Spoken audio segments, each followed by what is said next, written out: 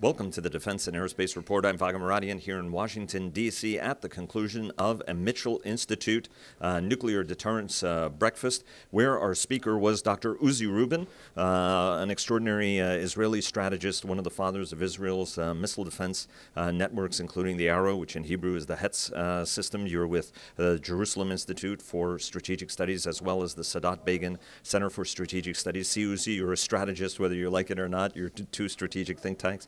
You gave a really compelling presentation on Iran's capabilities and how dramatically they've improved. Every year you visit Washington around this time of year, and there have been a lot of events that have happened where Iran has really demonstrated an enormous amount of capability.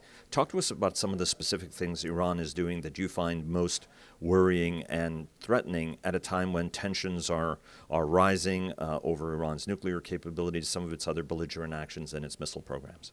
I think Iran's military doctrine is very impressive. It's centered on two objectives.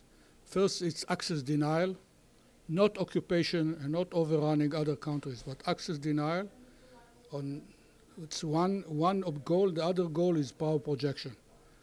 And the means, part of the power projection, is to equip proxies with their own power projection capabilities, like Hezbollah against Israel. So you see this policy of this two-pronged policy with these two prongs complementing each other.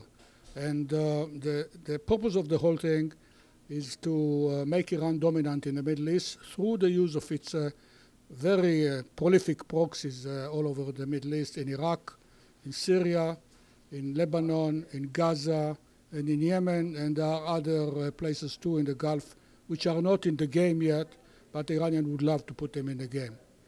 And talk to us specifically. I mean, one of the compelling cases you made in looking at Iran's strategy was how air power is not that important. You noted that, for example, in 2014, Iran returned 130 aircraft back to the Iraqis that had been seized in the 1991 war.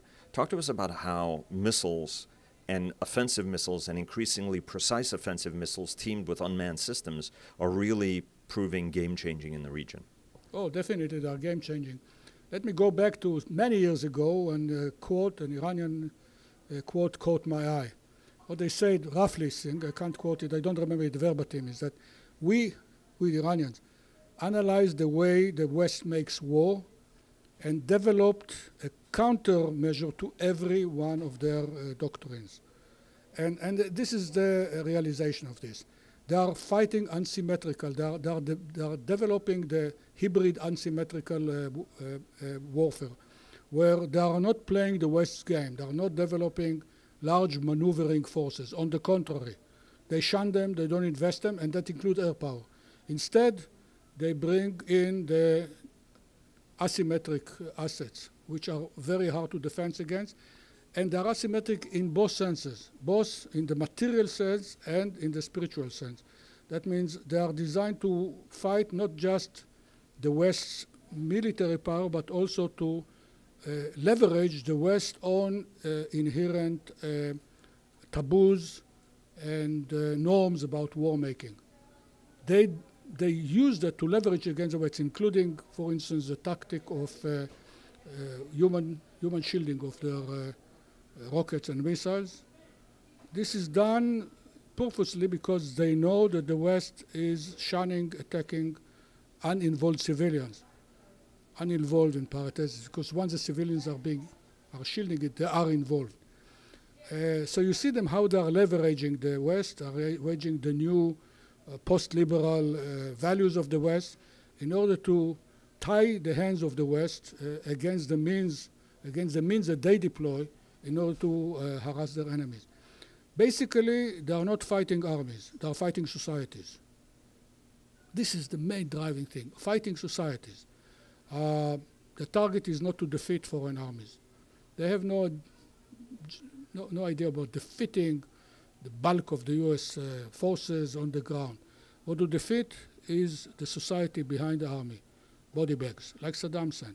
Bring the body bags, break the spirit of your enemy, and not necessarily break his military. We see that the Hezbollah is very explicit about the renewed way of waging war. taking the Israeli weaknesses, societal weaknesses, and exploiting against the society. And they are doing the same thing all over the place. They are exploiting differences between tribal differences, different religious differences, in order to defeat societies. And for that, of course, they apply force. But they apply judiciously, very economically. They don't spend the billions and the zillions for hordes of tanks and fleets of combat aircraft. They spend much sparingly on missiles, which can do the same thing. And I showed this morning how with few missiles, you can defeat bigger organizations just by a few successful hits. So I'm still sitting there, and let's say, I have grudging admiration to the almost brilliance of their strategy. And we in the West have to wake up to that and understand that this is a strategy, and try to overcome our own tendency to fight wars in the old way. Talk to us about the precision strike capability and the ways that, you wrote about this actually many years ago about, what Wizard War and what the future was going to look like. Talk to us a little bit about how the Iranians have demonstrated operational precision in very impressive ways from your standpoint as both a missile expert and a missile defense expert, and how they're tying that in to drones and increasingly, for lack of a better word, suicide drone, using drones as actually inexpensive cruise missiles to really prove very destabilizing, including attacks on pipelines, for example. Well, you asked in one question, you asked several questions. Let me try to address your question, parts of the question by one. The most impressive demonstration was intentionally demonstrated was the attack on Koya in September 2018 on the headquarters of KDPI, the headquarters of the Kurdish Iranian Kurdish underground, where they managed to take out most of the commanders by salvo of about 8 precision missiles fired from about 200 kilometers away. A job like that would be given in the West to air power, with advanced aircraft, each one costing $150 million, dropping precision bombs costing hundreds of thousands of dollars. They did it with simple rockets that were endowed with precision, not too reliable, probably 1/3 to 1/4 of the rockets failed. But the rest did the job with two judicious hit on the headquarters, not just the headquarters, the exact room where the headquarters was emitting. They had good intelligence. They managed to cause infinite pain to that organization. I don't know if they took it out of action, apparently not, because commanders can be replaced. But that was very impressive. That was a very impressive use of good technology used judicially for military purpose. Another area is how they integrate UAVs into the rest of their armed components. They are very aware of missile defense, very aware, actually, for years. They were already making statements about how they are going to overcome missile defenses back in the 1990s, as early as that. They are very aware of Israel's programs. They are very aware of the American programs. They are following them very closely and developing what they think is means to overcome them. And we see those UAVs integrated into this strategy in two ways. One is using UAVs instead of missiles. That means something which is cheap and flies below the battle space of the missile defense. Missiles cannot have the difficulty hitting very low-flying targets, and especially with the ones that don't come in ballistic trajectory, but in kind of arbitrary, meandering air flight profiles.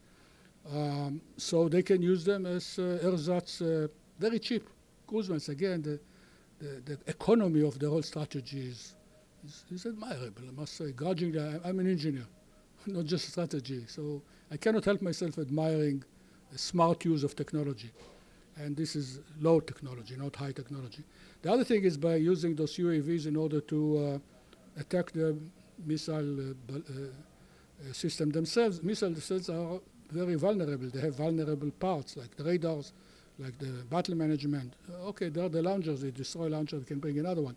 But the radars are almost irreplaceable. So they are using that to what success, I don't know. It's not in the literature. And of course, the Saudis were being attacked, rightly so. Don't release any details. But they are doing it. There's no denying that they are doing it. So you see there UAV industry and capability being integrated with their missile capability and anti-missile defense strategy. And they've integrated that well into a battle management and intelligence network as well, right? Definitely. If they knew where that KDPI headquarters is going to meet and when, well, it's good intelligence. And the room. And the room. And the room. They hit the exact room where the meeting took place. The operation like attacking the pipelines from distance of 100 kilometers need a lot of coordination, a lot of planning, a lot of command and control. Again, it was impressive use. Although the weapon itself is low-tech weapon, something that is almost university, faculty kind of workmanship. But the use of it was sophisticated and showed sophistication and good command and control. Strategists for a number of years, the last administration in particular, was talking about the United States and its allies losing the precision advantage that United States, Israel, Europe have enjoyed for a long time. What's the response to this kind of capability and threat, right? This is turning tables on us. What are the ways that the United States, Israel, and its allies have to respond to a threat like this that is for sure going to proliferate as the Iranians are working very hard to spread this capability around the world? Well, it's both defensive and offensive. In defense, you have to take into account that what used to be statistical weapons are now precision weapons. They can be taken out. I mean, they can be shot down like any missile, but now you need to shoot all of them, not just some of them. So it's not a technical problem, it's an economical problem. You have to invest more in your defenses than you thought that you wanted to defend. The other thing is offensively. I mean, what they can do, you can do too. They rely, instead of air power, on missile power, ground large missile power, and it's very appealing. Think about that. They were sitting there in that town in Iran. No plane took off, no pilot risked his life. They were sitting in an air-conditioned command shelter, just pushing the button, and lo and behold, a few minutes later, they killed this whole command structure. Well, in the West, a comparable thing would be to take a couple of F-16s, risk the pilots, load them down, use huge air bases, very vulnerable one. You look at these two things, said, hey, who's modern here and who's behind? Do you think that it's time for nations to build strategic rocket forces? Generally, democracies have moved away from that kind of capability.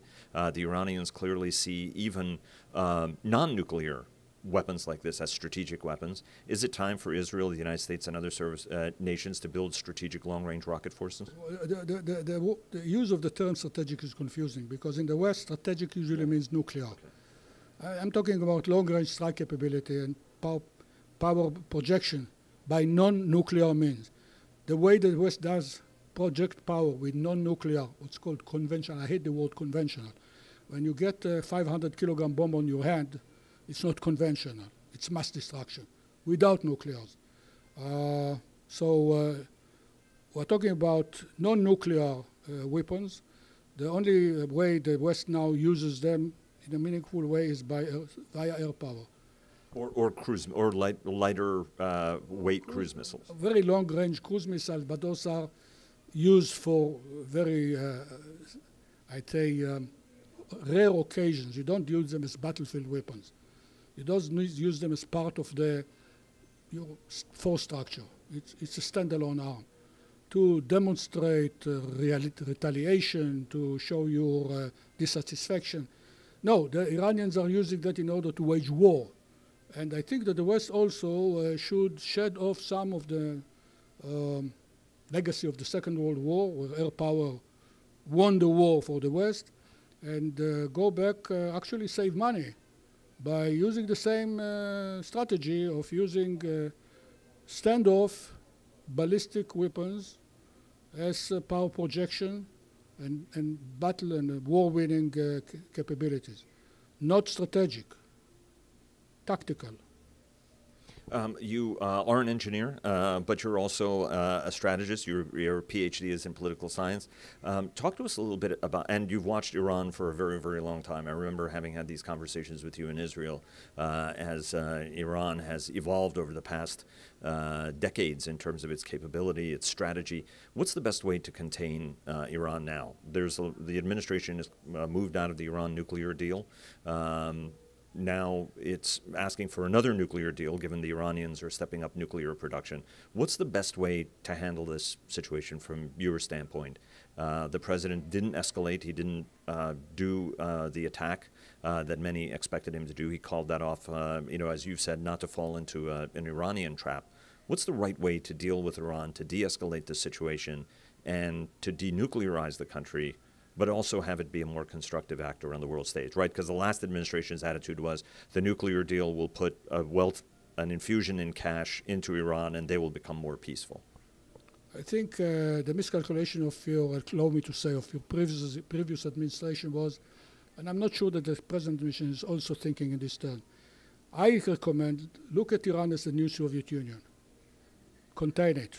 This means a mix of military measures and diplomatic measures. To contain them, you need to build pressure, you need to apply direct threat, you need to apply economic threat. You have to divest them from the source of military and sophistication nourishment, like you're admitting to until this very day. As we are talking, there are Iranian students using, in your faculties, in your technological faculties, learning how to make high technology stuff and go back to Iran. We are talking about missile proliferation. This is worse than missile proliferation. This is know-how proliferation. My recommendation is to cut Iran away from these capabilities, because you didn't allow the Russians or the Soviets to study in your schools during the Cold War. Think Cold War terms against Iran, not against Russia. Russia is not, it's in competition, it's not Cold War. China too is in the competition, but not Cold War. Iran is a Cold War. They are out to kick you out of the Middle East. They are out to kick out the West from the history. They are a real threat. Cut them off from economical connection, cut them off from cultural connection, cut them off from know-how, sources of know-how. Try to cut them off from their allies. I'm not recommending which deal or that deal you do with other things, but think about the combination of containment, diplomacy, and military measures. The main thing is mind frame. Think Iran as the new Soviet Union, and try to apply the same methods that were so successful against the Soviet Union. What room is there for carrots in that strategy? What are the kind of carrots you would offer them to bring them out of their current position and getting them to where you need to be, right? So threat and force is part of that, sanctions are part of it, but what are some carrots you might offer them as well? What are the carrots you use against the Soviet Union? You offer the Soviet Union. You offer them that if they behave, they'll be rewarded by behavior. So, but they have to behave first. The previous deal was disaster. Was disaster not because of the details of the arms deal, of the nuclear deal. Deals have 3 levels of meaning, any deal. If you buy and sell a piece of land, it has 3 levels of significances. First, there is a contract, and what's in the contract binds. But the second level is what's not in the contract doesn't bind. And the third is that you made a contract with a party, that means he's trustable, and you gave him legitimacy. And to my best criticism on the nuclear deal was not exactly what's in the deal, but the fact you legitimized one of the most, I'd say, radical regimes in the world today. I'm not talking about the Iranian and industry. The Iranians are good people, and I know some Iranians are fine people, and I wish the Iranian people all the best in the world. By the way, we asked the Iranians what they have against us, and we can't understand it. Historically, Jews and Persians had a history of friendship. In modern daytime, before modern days, before the Islamic regime came to power, we were very friendly with the previous regime of Iran. We had nothing against them. We want nothing from them. We are more than 1,000 kilometers away. We want nothing to belong to that belongs to them, and we don't understand what they want from us. So I'm not speaking about the Iranian people. I wish them all the best. But the Iranians are now ruled by a bunch of very radical and extremist people who are on a mission of God to reshape the world in their own mission, similar like previous revolutionary regime. Think about the Bolshevik regime, about revolution over the world. They are about the same kind of people, very fanatic about their ideas. And those people you cannot take them out of power. They are shielded by the 90 million or say 80 million Iranian. You have to bring them down to size. And the way to do it is you have to bring the USSR down to size by a mixture of means, diplomatic, economical, and military.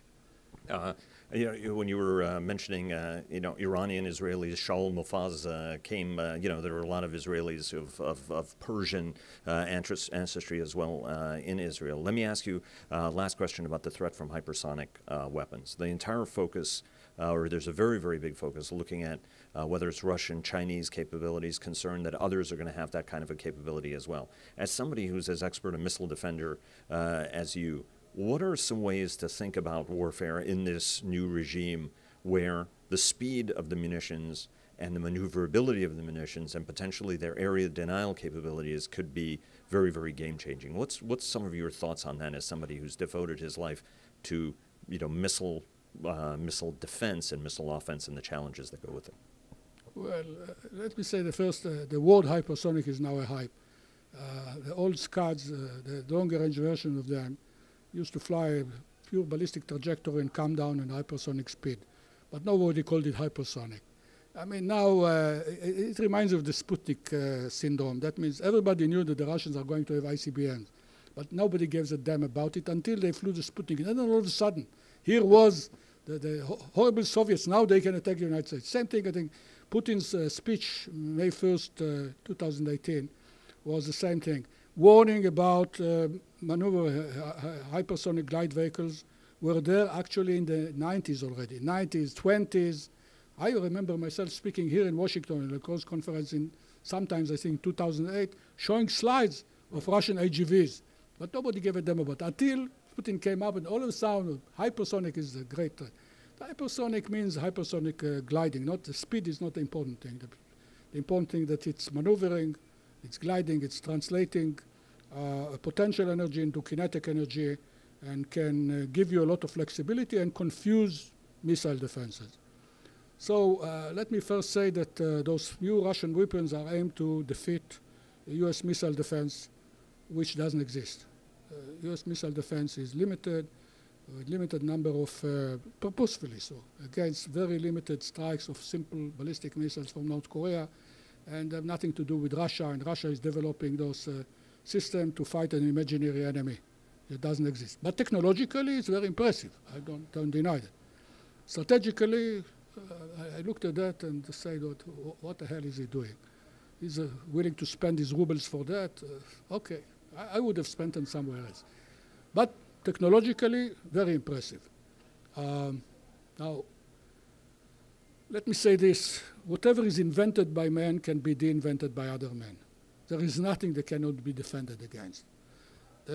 Hypersonic glide vehicles and all other the hypersonic maneuvers can pose a new problem. It makes the life of defender difficult because it takes out the predictability, both of the trajectory and the target. You don't know where the target is. With classical ballistic weapons goes minimum energy. You observe the trajectory, and after a while you know more or less who's going to be in the impact point and defend that impact point. With new atmospheric skipping weapons, you are not sure which one of the targets is the target. You're not sure how it's going to behave. Let me make a revelation here. Hypersonic maneuvering was invented in 1944 by a German called Eugene Singer, who, with his wife, published a very detailed German paper on a hypersonic glider that takes off on a rocket in Germany, makes its first dip above New York, drops its bong, and then skips around the world back to Germany. The whole science is there. All the equations are there. You want predictability? Go to that book and build your predictability back and build your weapons around that. Everything can be defeated. It takes time, though. One follow-up question on that. Is that why it's time for much deeper layered systems than perhaps the approach the United States and some of its allies are taking, which are sort of much more point defense focused? Not necessarily. Not necessarily. Defending the assets is it's a matter of economy. Just defending assets, point defense is very expensive because you have to put your defense, you have to duplicate a lot of defenses. Area defenses are more economical because you put one system that defends several targets. So it's really a matter of economy, not a matter of technology. You can do it this way or that way. Dr. Uzi Rubin of the Jerusalem Institute for Strategic Studies, as well as the Begin-Sadat Center for Strategic Studies as well, one of the fathers of Israel's missile defenses. I should also give a shout out to Yair Ramadi, who was one of your partners on that, also one of the two giants of the Arrow program. Sir, thanks very much. It's always a pleasure seeing you, and I hope next time we get a chance to speak, it'll be in Israel. God willing.